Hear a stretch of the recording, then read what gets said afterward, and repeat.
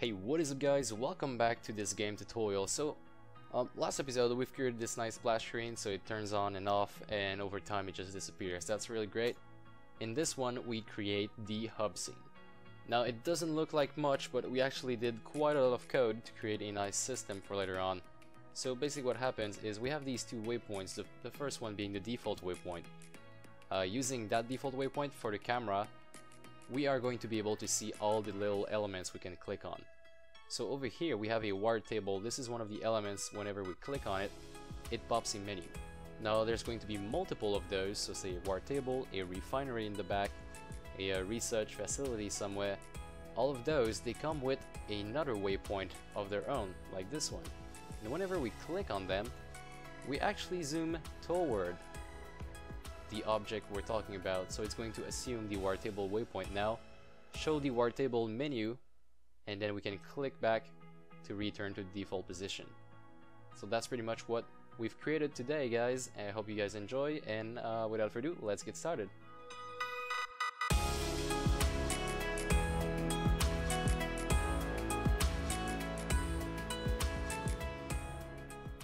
Hey guys, so we got a big episode today in front of us, so let's get started.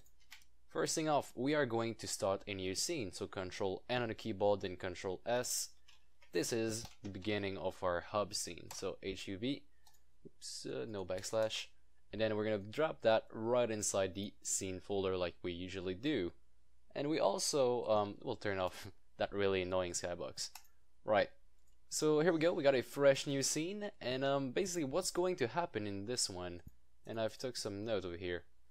What's going to happen is I'd like to have a hub just like in StarCraft 2. Now people that are that play this game can relate to it. So basically what happens is you get all of these elements. Now you can barely see it, but say the war table over here, or this guy you can speak to. When you click on them, you actually move the camera closer to it, and then a menu pops up so you can do your action. So say you click on the war table, then the camera is going to go next to that war table, pop a menu, and then you choose which mission you'd like. Same thing with this guy, and same thing with other elements. So basically the purpose of that hub is going to give us a place where we can decide to start a round, to view the special upgrades or research, and then view our tower stats. And also a share center where it's going to allow us to just put some links to the outside. Alright, so guys, first off, let's actually create a hub manager. So I'm going to right click here, new empty, so create a empty game object. As always, you move it to the origin. This one is going to be the hub manager, just like so. And then what we're going to do is we are going to create a script for that one as well, so hub manager script. And there is quite a lot to write today, so let's just put that in the script folder, double click on it, and we will begin. Right, so hub manager, I want to be able to access it from every script in my scene. So I'll just create a static instance, so public static hub manager instance. Oops, instance set get. Oh, by the way, since I've made a typo, it remind me, last episode we actually made a little typo I'd like to fix, and a bug as well. So if we double click on the warning we have, we go back inside the menu manager, and over here I've declared a private bool called menu available, but that was missing an L, so I'll just put it here, and let's change it at the other places as well. So it is now menu available. And we never actually use this one, but we should. So over here in the toGame function, we're going to say if the menu is available, then go ahead and change scene, else we're just going to forget about changing the scene. Right, so this is fixed, and maybe you didn't see the bug, but we just fixed something. So if you haven't seen the bug, then you fixed a future error. Congratulations. Now let's go back, and the first thing I think we'll tackle in the hub manager is the camera, because I like to have the camera done as soon as possible when creating new scenes. So let's do that. Those are going to be camera specific fields. Let's start with the transform of that camera, so public transform cam transform. And the way we're going to work is we're going to have some waypoints positioned around in the scene, and those are going to be the places where the camera can snap to So say we're looking at the war table, then the war table has a waypoint, and we can just tell the camera, okay, just go fix yourself on the war table waypoint. So we're also going to have a default waypoint for when we're not focusing anything. So private, or you know what? Let's swap that around. So it is a private transform can transform, and then on top of that, I'll create a public transform default camera waypoint. Okay, so this one is now public, and the can transform is now private because we're not going to, we don't have to share this with everybody. Right.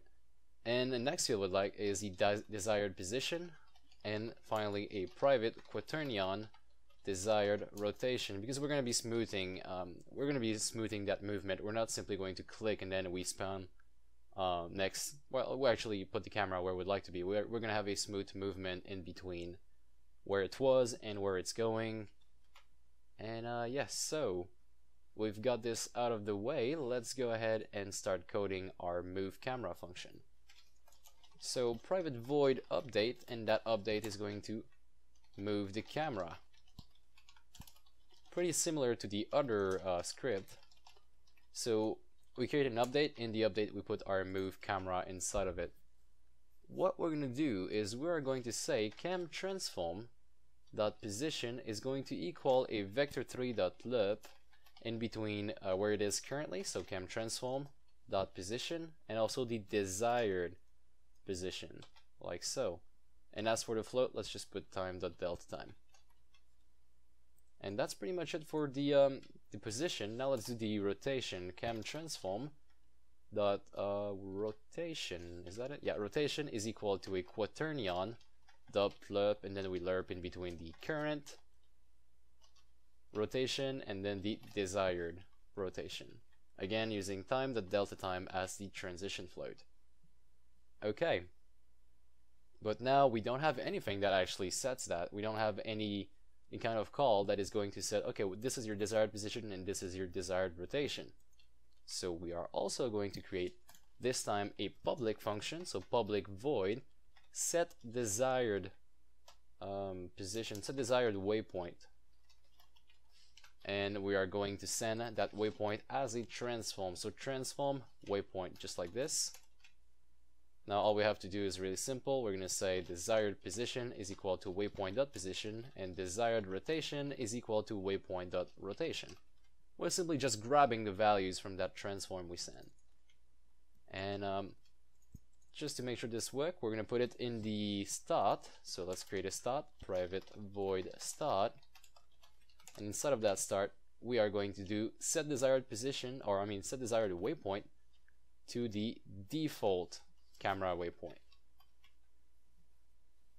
Okay, so quite a lot of code. We did it quite fast. Hopefully everything works. Let's go actually have a look. So this is our main camera. This is our new scene basically. We have the hub manager over here at 000, and he has a default camera waypoint. Now what I felt like doing is actually using the main camera like this and just drag and dropping this camera here, but it's not going to work, so we're going to need another empty game object. So actually, you know what, I'm going to make a empty game object. Yeah, that works. Okay, so empty game object, this is going to be the default waypoint. And now remember, this is going to be both the camera position and also the orientation. Okay, how should we go about doing this? There is a little thing that we must remember, is that whenever we have this hub scene, well, we have the hub scene right here, but what we don't see is that the tower is going to be there. The tower is going to be in the center of the world. It's always on 000. Now, I don't necessarily want to see that tower in this shot, in this scene at all, but what we could do is simply turn the camera away. It's going to be there. It's going to be there in memory, so it saves, it saves some memory. We don't have to boot it back up when we start the game, or we go back to the other menu. So it's going to remain there, but we're pretty much just going to turn off all the noise on it if there is any, and we're not going to look at it. So what I was thinking about doing is pretty much, this is the origin of the world, that's 000.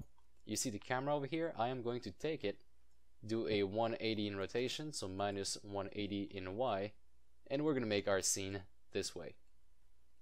Okay, so how exactly should we go about doing this? Let's actually create a focus object. So I'm going to create a new cube, and again move it at the origin of the world, then we're going to move it again.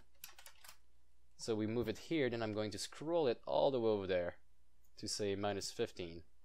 And we're just going to assume that this is the war table.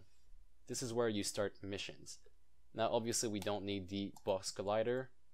Let's just have the mesh render, and that's it for now. So here we go. Now what we'd like to do is actually, well, the camera, when we start the game, the camera is going to be, say, on 0, 0, 0. It doesn't really matter. But what we'd actually like to have is the default waypoint should assume the position we want it to be at the start of the game. So say this is perfect for us. We actually like this view of the war table, and then we're going to have some more elements in the background, so maybe the research facility here, and you know, the view perk over here. All that kind of stuff is going to be visible from this angle, from this starting position of the camera. So if this is good for you, all we have to do is actually just copy the value over to the default waypoint. So you see how we got 0, 1, and 10, and minus 10. Let's do the same thing here. So 0, 1, and minus 10. Now we have the same exact position. Let's make sure that we also have the same rotation. So minus 180, and maybe give it a slight rotation like that. Yeah, so minus 180 and say 5 in X. Let's go back, 5 and minus 180. Okay. And just to differentiate those two, I'm going to put a orange tag on every single waypoint. Good, so if we go back to the hub manager, we assign the default waypoint on the default camera waypoint field. This is what we should have. We should press play, and we get an error. So let's have a look at what the error is. Basically, we don't have a cam transform, so over here in the start, we're going to say cam transform is equal to camera.main.transform. Like so, and now we do have a camera transform before we use it. So great, nothing crashes, everything works. Now if you take a look, I'm going to just choose a camera and pull it over here. As you can tell, we've got this smooth movement working already, so that's just to prove that it is going to work whenever we launch the game and we have more than one waypoint. And talking about more waypoint, we are actually going to start working on those other waypoints. So I was thinking about making a new object for every single one of these. So a new script, C# script, and this is going to be, I'm not sure, so I'm just going to call it object, but this is going to be on every single object we can focus in the hub. And every single one of these are going to have a transform that we'll use for a waypoint and also a menu object. So public transform waypoint and also public game object menu. Okay, let's also make sure to have a canvas group so we can play with the alpha just like we did in the last episode, and also a transition float like so, and we could actually be putting it on 0, a boolean for the in transition. So we're pretty much just remaking what we've done last episode. Private bool is popping because we also want to be able to hide it once we're done with that menu. Okay, so hub object, let's actually make sure it is placed on, say, the table over here. Let's place our hub object on the table, and this one needs a menu and a waypoint. Now let's just avoid that for now and keep on coding our object, and then we're going to go ahead and just create those waypoints and also create a menu. But basically what is going to happen is, first we need to make sure we have a reference to that canvas group. So in the start, private void start, we're going to say cgroup is equal to menu.getComponent, and we're getting the canvas group component like so. Then we're going to turn off the alpha by saying cgroup.alpha is equal to 0, and let's also make sure we cannot interact with it. So cgroup.interactable is equal to false. So basically, whenever the game starts, we're just shutting off completely the menu. Alright, now the menu, we don't see it just yet, we haven't made it, but it's basically when you focus the war table, you're gonna have something that pops up. So something that gives you option to either start a round or increase difficulty, all that kind of stuff. Okay. And should we do the update right now? Let's actually do the update really quickly. So in a update, we're gonna first start by checking, okay, is the transition float done with his transition? So is it smaller than 0 or bigger than 1? So if transition is smaller than 0, or if transition is bigger than 1, that means the transition is over, and we can say in transition is equal to false.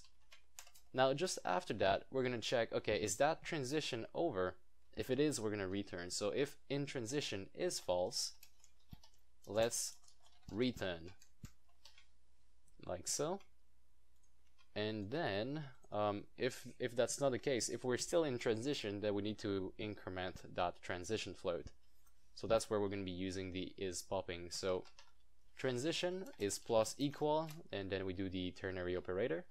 So if we're actually showing the menu, if we're popping the menu, then it's going to plus equal time dot delta time. Else it is going to do plus minus time dot delta time. So this way, if you're currently like popping the menu, then the transition float is going to increase, and if you're hiding it, it's going to decrease. Then after that, all we have to do is do cgroup.alpha is equal to transition.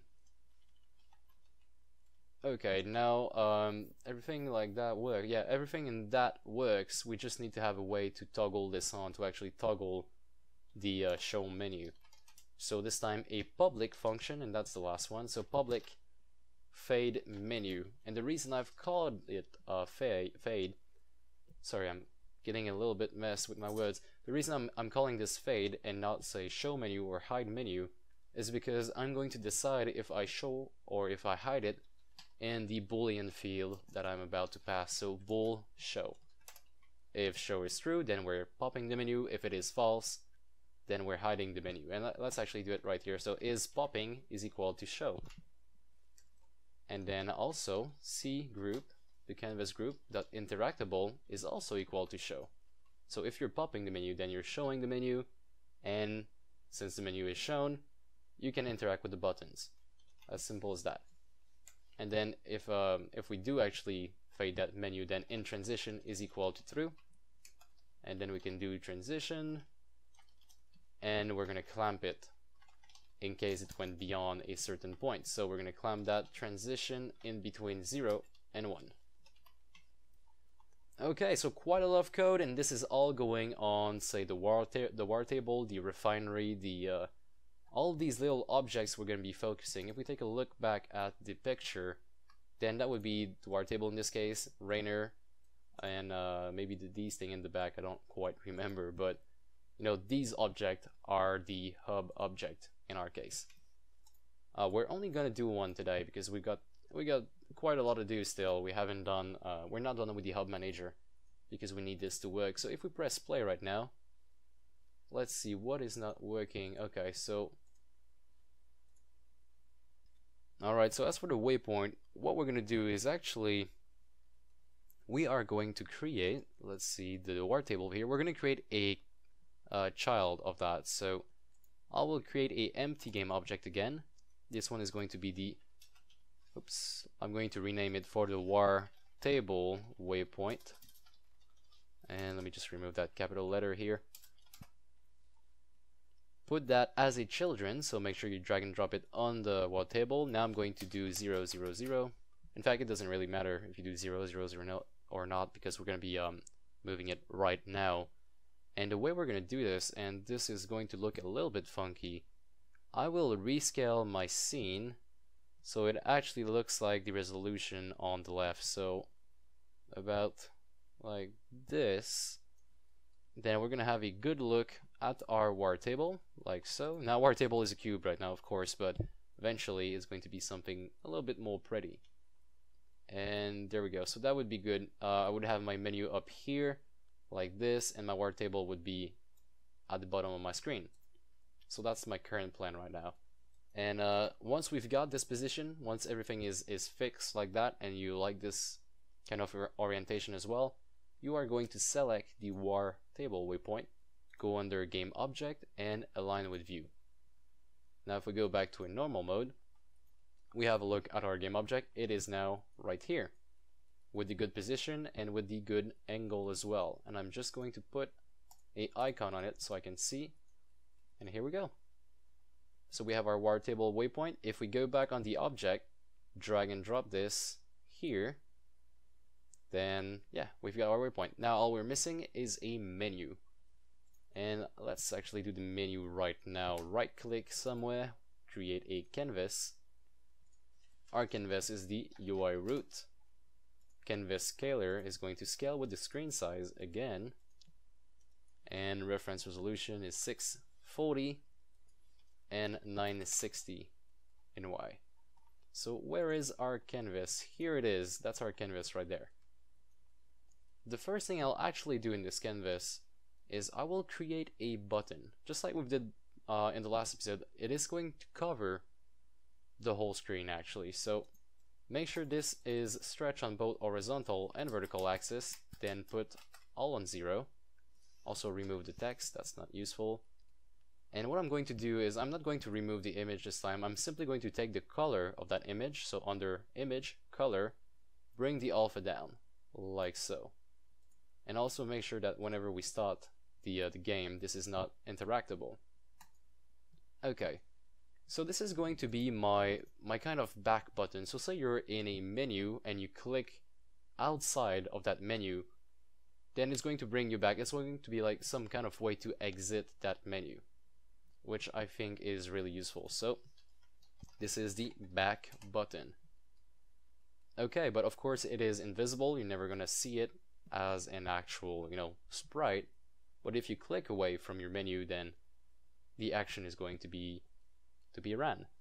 Right, so we've got this. Now we said we needed a war table menu, so let's go ahead and do that. Start with a nice panel, war table menu, just like so. This is going to be, say, anchor at the top, pivot at the top as well.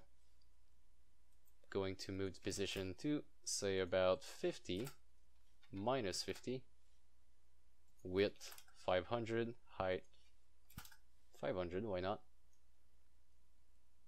And that sounds actually great for me right now. I don't want to get I don't want to go too far as for now. I just leave it simple like that.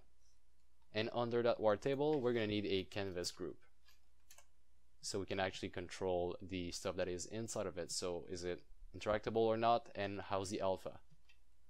Okay, so we've got our waypoint, we've got our menu. Here is our war table. We're back at it. We are going to drag and drop our menu right in here. Okay, let's actually do we make sure that this is hidden at first? Let me just double check. Oh yeah, I see it over here. So basically whenever we start the game, it is going to hide that very menu. Now, if we go back inside our HUD, or our hub manager, we need to find a way to actually click on our war table.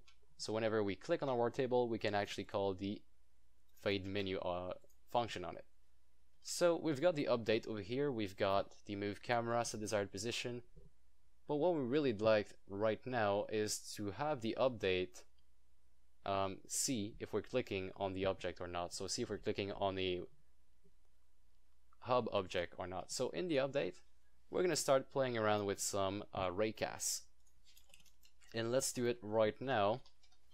We're going to start with a simple touch. So if input.get mouse button up, this time we're going to do up, and we should go ahead and fix it in the other script as well. We will do that a little bit later on. The reason we're doing up is because the button on Unity, like the new button system, are actually being pressed when you release the key. So if we do it right here, if we did get mouse button down, then we would actually press the action would be ran, and then we would release, we would actually release our button, and then it might press on something else in the UI. That's a little bit messed up, so you just gotta make sure that you actually use get mouse button up for the UI buttons. Right, so once that is done, once we know that the user actually pressed somewhere, let's go ahead and declare a raycast it field. And we're gonna fill it if we hit something. So if physics dot raycast, so we're sending a ray, and that ray we're gonna take it from the camera. So inside of the parentheses, we're gonna say camera dot main, and we're gonna do a screen point to ray. Now, screen point to ray takes in a vector3 value that we usually just pass in the mouse position, so it's getting a little bit messy in this code, but don't worry about that.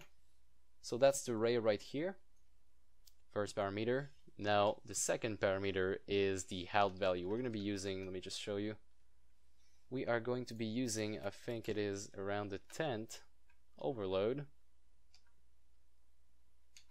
This one. So we're sending a ray, then we're receiving that information back. We also set a max distance and a layer mask. So the second parameter is a out it, just like this. So we're returning the value of whatever raycast, whatever it hits inside the it field. And then as for the max distance, we should say about 30. We could be safe and actually just set something like 75. Doesn't really matter in this case. And the layer mask, that is really important because we don't want our raycast to actually hit something else. Say hit a piece of UI or hit a animated piece that is like actually flying in front of us at that time. So we need to make sure that our raycast only tests against the hub object. And we are going to create a new layer for that. So first, before we go ahead and do that, we're going to say layer mask dot get mask, and we're going to get the mask called let's call it hub object, like this. Right, and all of that is a if value. So I'm missing parentheses here, sorry about that, but all of that is a if value. So if we actually manage to hit something, then we do some other stuff. But before we actually keep going in that way, let's make sure that we actually have this layer mask. So copy and paste what you've put inside of the string value here. We are going to go over to the var table, go under layer up here, and then create a new layer called hub object. We click away, we go back on the var table, and we actually set it now. So hub object over here. And also change the children as well. So here it is, that's the var table. It is under the hub object layer. And if we manage to hit that, let's just make sure everything works, and we're going to do a debug.log. And we can actually say hit .name, why not hit game object, hit transform.name, just to test it out. We press play, everything is hidden, I click on this, and nothing works right now. So what I'm thinking about is the UI might be blocking our input, so let's just make sure this doesn't happen. Interactable is off, okay. Okay, so small mistake on my part again. We're actually sending a raycast, but I've told you guys to delete the box collider. The raycast actually stops on collision, and since we've removed the collider of that box, then it doesn't really detect anything, it just goes through. So we're going to go back on the var table and actually set a box collider. So sorry about that. Small mistake on my part, and then I'm going to hit play again. Then if I click here, nothing happens. If I click here, we get the var table. So we actually hit the var table right now. Okay, so what's going to happen at that point is we are going to say, I think we should keep a value of that somewhere. So let's go back up here and declare a section for hub object, a private hub object current hub object, and using that field we're actually going to put it in here. So we're going to say current hub object is equal to hit dot transform dot get component, and we're going to get the hub object component on that object. Right, so once we finally got this object, we can go ahead and say current object dot fade menu, and we're gonna say through because we're actually showing the menu at that point. And then we can go ahead and just set the desired position, so set desired waypoint to current hub object dot waypoint. Okay, well, let's try this out once more. We're gonna hit play, and this is how it works. So it's looking fairly good right now. Now we need to find a way to actually exit this, and that's what we're gonna do. So I'm thinking about actually having the back button work now. So for that, we are going to need Unity Engine.ui. So up here, we're going to say using Unity Engine.ui, we're going to declare a public button. This is the back button, and let's just make sure that it is set right now so we don't forget. Under Hub Manager, find the back button, the one that takes the whole screen, so this one, and go ahead and just put it right here in the field back button. Okay, so at the very beginning, let's just make sure that that back button that interactable is equal to false, so we cannot interact with the back button at all. Now whenever we do hit something and we enter focus with a hub object, then it is now interactable. So let's just say set back button is equal to true. So back button dot interactable is equal to true. So now we can actually click it. Okay, so all we need right now is to find a place where we actually turn this off. And at the same time, we can, just put the current object back to null. We can fade the menu, and then we send in the false parameter. We need all that kind of good stuff, and I think we're going to need another function for that as well. So let's just go ahead and down here, let's make this one public. So public void drop menu. So whenever this function is called, we're just going to go back to the initial state of the scene. Now we're not going to do a scene management dot load scene because that wouldn't be cheating, but that's not really polished, and we need to have the animation rolling. So what we're going to do is, if current object is equal to null, then that means we're already in that good state. We're already in a clean state. So let's just return. Just a quick condition check over here. And then if that's not the case, so if we do have a hub object focus right now, we're going to say current hub object dot fade menu to false. This way it's going to play the same animation as we saw, but backward.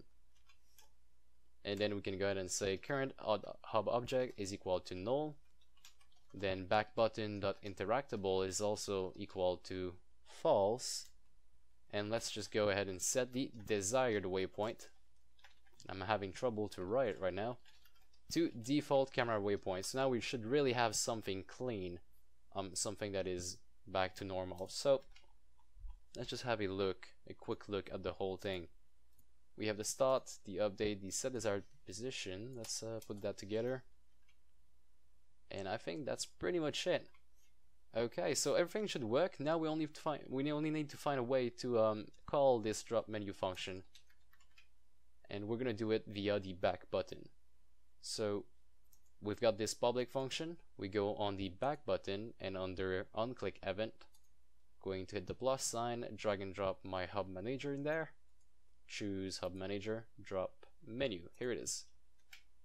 Okay, so let's just say we're gonna start from the very beginning and do a big test. So preloader, press play. We've got our nice menu rolling. We click here. So we click here, nothing happens, which is normal. Achievement, leaderboard, swap save, reset save, or touch to start. So right now I just hit touch to start and it doesn't work because we haven't added the hub to build menu. So let's go ahead and do that. We're gonna go under build settings, and this is our build settings. Let's make sure we double click on hub and add open scenes. Okay, now back to our preloader, press play. Everything works still. We touch to start.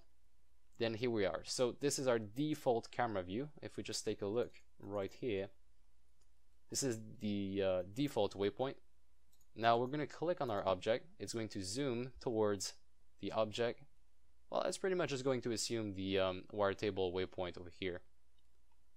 And then if we click inside of this, so inside the menu, once we have option such as, okay, you're going to start a game here, or you're going to change the difficulty, nothing happens. Now if we click outside of it, and that is where we get a little bug, but we're going to fix that later on.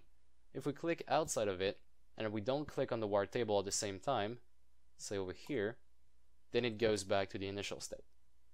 And that's a lot of code, but we've managed to create a nice system that we're going to be able to reuse for the rest of the elements. Alright guys, so this was a fairly long episode, sorry about that, but we covered quite a lot, so at least happy about that. And if you guys enjoy, or if you like this video, if you learned something, please leave me a like, really appreciate that. If you have any question or comment, you can also leave them in the comment section below. I'll try to answer as soon as possible. And guys, subscribe for more tutorials like these. It also really helps out by quite a lot. So thanks a lot for watching again, and I will see you in the next one.